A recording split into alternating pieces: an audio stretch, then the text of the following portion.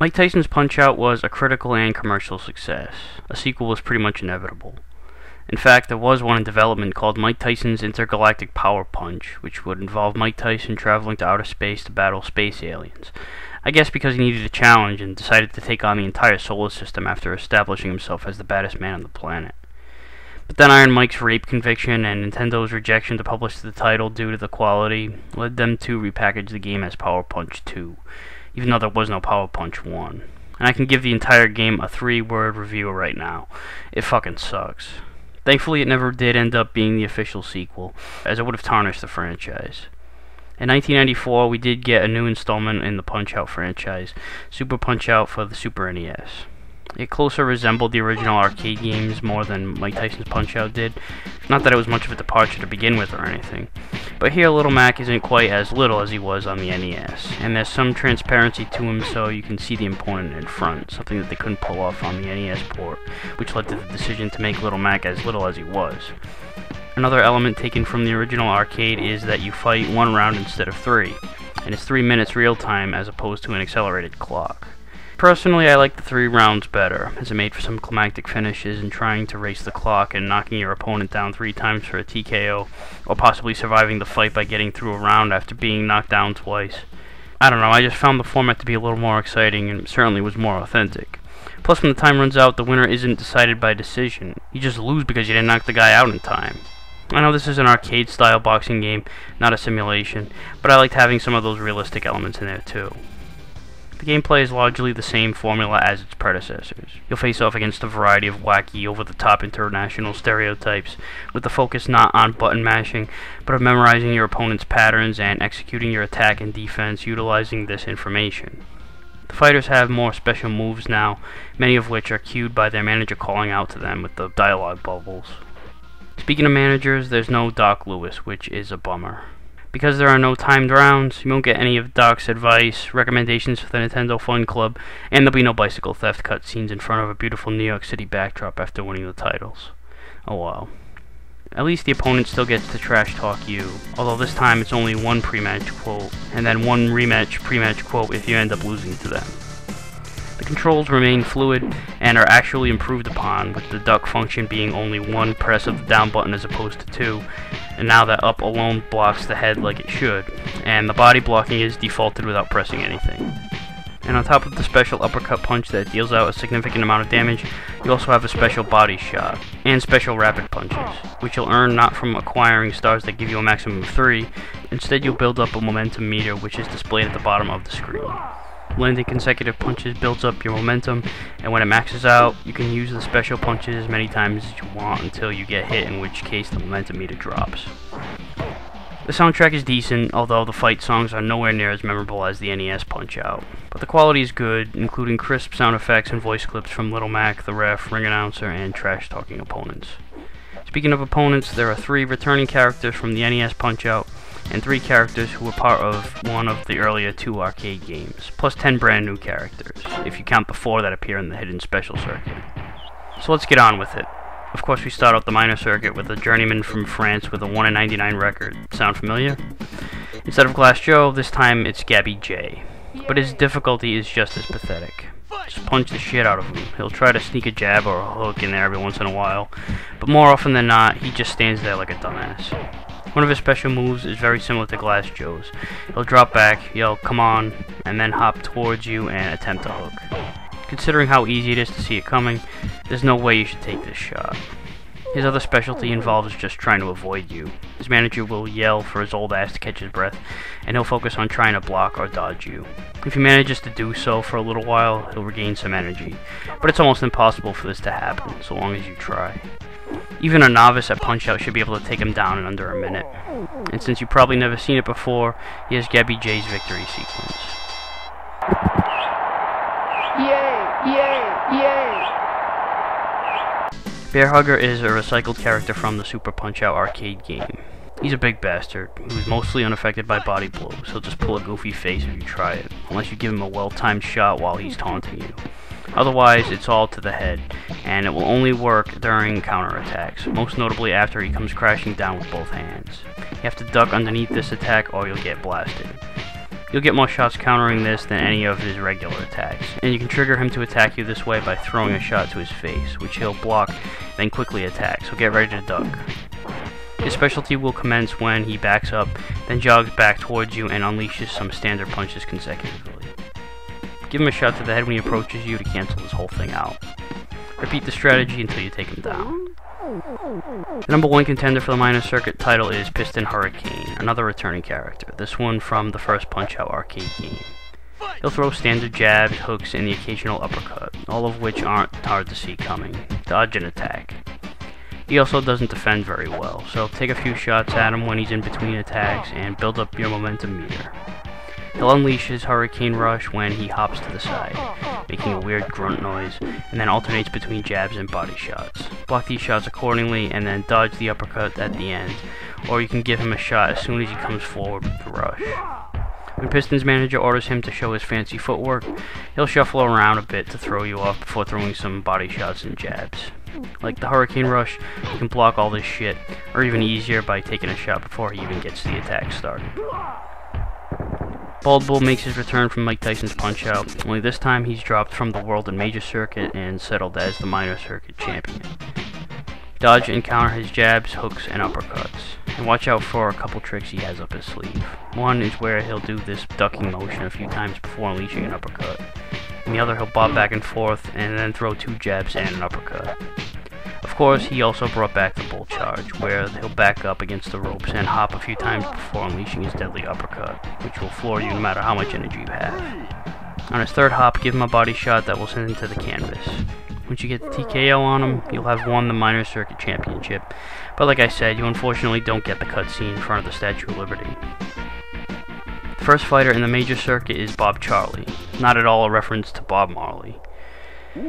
He'll let you beat the piss out of him in the early stages of the match. I guess he's really high or something. He'll take a few swings, but they're easy to counter. He'll drop back and take 3 swirling uppercuts. Only the last one can hit you though. The other 2 are basically his wind-up shots, and they also serve as an easy way to time his attack. At one point, he'll begin the most retarded sequence in the game where he'll lay back, apparently shrug, while going, hoo, what is he, a fucking owl? It serves as nothing but leaving himself as an open target. Bob's difficulty really should have put him in the Minor Circuit, but oh well. Take the easy win and move on to the next combatant. Another returning character from the Super Punch-Out arcade game, Dragon Chan. Mr. Chan seems to have a kickboxing background, and evidently doesn't understand that the rules in standard boxing don't allow kicking. More alarming is the fact that the referee doesn't give a shit. He has an odd timing with his jabs. He'll back up a bit, wind up, and take his shot. His body blows are similar and awkward timing. He'll pitter-patter a bit before delivering it. These attacks aren't hard to avoid once you know them, but at first you might be dodging too soon once you see him moving, so keep an eye on that. 2 of his specialties involve the aforementioned illegal kicking. One is where he'll jump from one of the ropes to the other and come in with a deadly kick to the head. Duck underneath this. It's an instant knockdown otherwise. His other kicking specialty has him doing 3 consecutive jumping kicks to the head. He'll shift to one side and kick from there. Dodge to the opposite side of each kick. The pattern is random, so react effectively here. His last trick doesn't involve him attacking at all. He'll meditate briefly before regaining some energy. You could attack him in this state to break up the healing process, but it will trigger his triple kick attack, so only bother with this if you're confident you can evade it with no problem. Next up is Masked Muscle, the second consecutive opponent who's confused about their fighting profession, in this case Lucha Libre Pro Wrestling. Make sure that when you counter his hooks, you're going to have to punch with the hand that is closer to him, since he'll follow through so far that your far side hand won't even be able to reach him. So if he swings with his left hand, counter with your left as well. When his manager calls out to him to spit in your eye, he'll lean back and hawk a big loogie at you. Dodge it, or vision will be impaired momentarily, and you won't be able to attack. If you're in this state, try to watch him as best you can in this temporary partial blindness and avoid his attacks.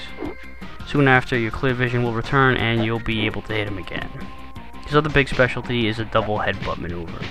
Without much warning, he'll lean his head back and unleash a vicious pair of consecutive headbutts. Timing your dodge isn't easy, especially with how quick he pulls this move off, but it will strongly increase your chances of winning since this shot will take out a significant amount of energy. The The champion of the major circuit is Mr. Sandman, who, like his palette swap Bull, has dropped down a division since his last appearance in Mike Tyson's Punch-Out. I guess these guys' best days are behind them. Sandman's standard punches aren't the quickest in the world, so you should have no problem countering them. Just watch out for him to do his little fake out here before he fires off a series of 3 jabs. Just block the first 2 and then dodge the third. It's too hellacious to block. After you knock him down twice, he'll pull out all the stops with his dreaded 3 uppercut combo once his manager tells him to give you full power. You have to time your dodge as well. These uppercuts come at a fine clip, much like in Mike Tyson's Punch-Out. When you take him down, you'll be awarded the major circuit title. The World Circuit kicks off with an Irish bloke named Aaron Ryan. His standard punches come off quicker than the previous fighters. He'll have more punches thrown at a time, and he'll shift around a bit sometimes. Things aren't getting any easier here. His first specialty is basically Piston Hurricane's Hurricane Rush, alternating jabs with body shots followed by a hard uppercut at the end. Only Ryan's punches will deal more damage, and he'll do it a second time right after. Your regular punches won't do much to Aaron Ryan's stamina. In order to beat him, you're going to have to deliver your special punches, so keep that momentum meter high. When you connect with one of those special punches, it will piss him off, and he'll try to grab a hold of you and squeeze out some of your energy. You can counter this by giving him a shot to the gut when he briefly raises his glove before the grab. And if you do end up getting squeezed, make sure you dodge the uppercut that comes right after it. It'll hurt. After finishing him off, Heike Kajiro is next. How the hell does a 19-year-old already have 22 fights under their belt and become the number 2 contender for the world title with such a mediocre record on top of it? Must be blowing somebody in the rankings committee. Anyway, Kajiro has some pretty flashy moves. First off, he's damn near impossible to hit unless you're countering him. And he's pretty quick, so you're gonna have to react fast. He'll do this goofy dance real quick, hopping back and forth twice, and then firing off 3 jabs followed by an uppercut. Your best bet is to block the jabs and counter the uppercut. Then his manager calls out for him to do the Mirage Dance, which is pretty reminiscent of Great Tiger's teleportation attack. Only this time he won't attack you during the dance, and you can actually get a body shot in if you time it right. The only point of this Mirage Dance really is to set up his next move, which will usually be a combo of 2 jabs or 2 hooks. His other special move involves beating you with his hair, which may be the lamest attack in the game, at least in concept. In practice, it's quite effective. He'll crouch down and then start to swing his head around, twirling his luscious locks in your direction twice. Dodge to the left on the first go-around and then duck in the second attempt quickly. Take him down and it's on to Mad Clown. You know that times are tough for the WVBA when the number 1 contender for their championship is a freaking clown. And am I the only one that's noticing the subpar win-loss records for these fighters? So Mad Clown's a bit of a pain in the ass. Some of his special attacks are tough to get used to and deal out a lot of damage. Aside from the standard punches, keep an eye for his backhand shot, which you'll want to avoid by dodging to the opposite side where the punch is coming from, and then counter with the opposite hand. You won't be able to reach him with the other fist. Similar to his palette swap Bear Hugger's double fist attack, Mad Clown will come down swinging with both fists, but he'll clamp your head, swing you across the ropes, and deliver a shot that'll drain a shitload of energy. The only way to avoid all this is to duck the initial fist sandwich, so keep an eye out for his wind-up. His other specialty is the only time I've ever seen a prize fighter juggling shit, even out of the ring, never mind in the fucking ring. He'll back up and juggle some balls, and then toss 2 at you at a time, either in the left, center, or right side. There'll be one open spot for you to either dodge towards or just stand idly. He'll throw 3 sets at you, and then dive towards you with a massive shot that will send you to the canvas if it connects. Be prepared after the 3rd set of balls and quickly duck. After you knock him down the 2nd time, his manager will yell "Showtime," and he'll start going apeshit with punches, usually a pair of jabs followed by a hook, uppercut, or backhand. Block the jabs since they're too damn fast, and then counter-attack the follow-up. Also keep in mind that you can hardly ever punch him in the gut, just like Bear Hugger. You'll only be able to get this if he's doing his stupid taunt, and it's even harder to pull off here. It's unnecessary in defeating him anyway. The champion of the World Circuit is once again Super Macho Man. He's apparently 28, but he looks about 20 years older than that, at least. The gray hair doesn't help his cause either. At least this time he's sporting a tan. He looks way more authentically Hollywood with his hot dog colored skin as opposed to the pasty pale white he had in Mike Tyson's Punch-Out. There is a discrepancy with his win-loss record though. In Mike Tyson's Punch-Out he was 35-0, and now he's 29-3. How the hell does that happen? Anyways, although Super Macho Man is a palette swap of masked muscle, you're not required to punch him in the corresponding direction that he punches towards during his hooks. You can punch in either direction. He does, however, have some deadly special attacks, one of which makes its return from the NES game. Two variations of the spin punch. The first one is the single spin punch that will be triggered by his shaky fist. You have to duck to avoid this. It's not an automatic knockdown, but it will deal a hefty blow. Duck again. The amount of punches here varies, but he'll max out at 5. He also has a series of attacks that are called exercise programs, and you can tell which one is coming because his trainer tells him which one to use. Program A is 4 jabs in a row. Block these, you won't be able to dodge them. Program B is 3 hooks to the body, don't press anything and block low. And Program C is 3 uppercuts in a row, dodge them and counterattack. Soon enough you'll have TKO'd his ass and won the World Championship. And that, my friends, is the end of the game. Unless you've run the table and beaten everyone without losing, in which case you'll get the hidden special circuit with 4 new fighters. Now, if you've lost a match in any of the circuits, you can go back to any one you want and try that circuit again. You don't necessarily have to beat the entire game all over again. The first fighter in the special circuit is Narcissus Prince, a cocky little pretty boy fuck who does everything he can to protect his face, which of course gives you all the more reason to knock this little twerp's block off. He'll be defending the shit out of his face, so you're gonna have to work some body blows to set up the headshots. On jabs and hooks, you'll only get 1 body shot, not enough to stun him. On his uppercuts though, you'll be able to stun him with a body blow and then start working the face. He'll get pissed and this will start kicking the fight into high gear, which you'll need to do to win this fight.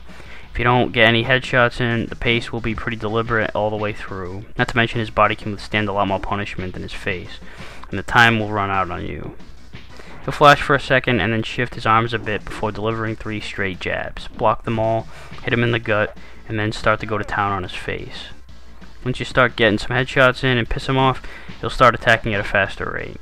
They'll all be standard punches, just a quicker tempo, and you'll be able to counter with headshots after he misses with any punch. After taking him down, your next opponent is Hoi Carlo, a Chinese man so old I think he worked on the Great Wall.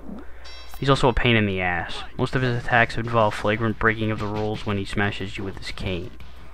One of his main attacks will involve 3 consecutive shots with this cane to the head or body, followed by a final shot to the opposite target. Block the first 3 shots, dodge the last one, and then attack. Keep in mind that you'll have to alternate headshots, as he'll be leaned over to one particular side. One of the few times he actually uses his fist is his dangerous spinning backhand shot. The only way to avoid this is with a well-timed duck. He'll back off to a corner of the ring and come down with a hard, quick swing with the cane. Dodge to the opposite side he's coming from and punch him with the hand that's closer to him. Keep in mind that he might switch which side of the ring he's on before attacking. Another move he does later on in the fight is a gauntlet of cane shots. There'll be 4 sets of 3 cane shots at a time, 2 of them headshots, 2 of them body blows, and their arrangement is always random. All you can do is trust your reflexes and block all these attacks. Stay smart when fighting Carlo. Don't attack him randomly, he'll block you every time, and usually counter with a toss against the ropes and a cane shot. Once you get used to his bullshit, you'll be able to take him out. Rick Bruiser is the #1 contender for the Special Circuit title. Rick's punches are fast and ferocious. Your reflexes and awareness level should be at their A game for this one. When he briefly shakes, get ready for a hook, jab, and uppercut combination. Block low, then high, then dodge, and attack. His next move is yet another example of these assholes bending the rules like Gumby. If you mistime a punch and he blocks it, he'll sometimes swing his elbow down at you, crushing your hand, which will render it useless for a short period of time. You have to dodge this one really quickly or you're going to end up short-handed. He'll also do this elbow to the hand following an uppercut, but in this instance it won't damage your hand for some reason. When he hops around a few times, get ready to dodge you so you won't be affected when he stomps the mat, shaking it in an attempt to immobilize you.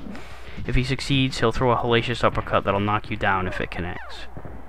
Another thing to keep an eye on is sometimes after hitting him, he'll remain leaned back for a second, and then he'll come right out with a huge jab. Be ready to dodge or block this. Rick Bruiser is a bitch to defeat, and he seems impossible at first. But once you get acquainted with his tendencies, you have a fighting chance. Next up is Rick's twin brother, Nick Bruiser. Am I the only one that thought that this was kinda lame to have the last 2 fighters practically the same guy? And both are pretty uninspired characters to begin with. Nick is no nonsense though, and his mannerisms are robotic. He doesn't defend himself very well. You can punch him around quite a bit, but his punches are fucking powerful, and he doesn't even facially react to any of your punches. Told you this guy's a robot. He'll drop back and launch himself at you with a nasty shot that will knock you to the mat. Make sure you dodge this shit, and duck underneath the 2 follow-up punches he throws your way. Watch out for his elbows to the hand. Much like his younger brother, it'll render your hand useless. But he'll follow it up with a second attempt, which can leave you without the use of both hands, and all you can do is avoid everything until you get your hands back, which seems like a lot longer than it actually is. He'll shuffle his feet a bit real quick before throwing 2 consecutive uppercuts your way. Dodge these. Finally, he has a combination that is absolutely ruthless. It'll be 6 punches, and your blocking won't work, so you have to dodge them all. All I can say is be aware, trust your reflexes, and good luck, fucker. After disposing of this droid, you'll have won the Special Circuit title. The credits will roll, and each fighter from the game will have a little quip reacting to their defeat. And the name you inputted at the beginning will be included in the special thanks. So that's Super Punch-Out! It didn't have the charm, addictiveness, or the memorable characters of its predecessor, but it's still a worthy sequel that's aged pretty damn well. And that wraps up this edition of Aqualung's Game Reviews. See you next time.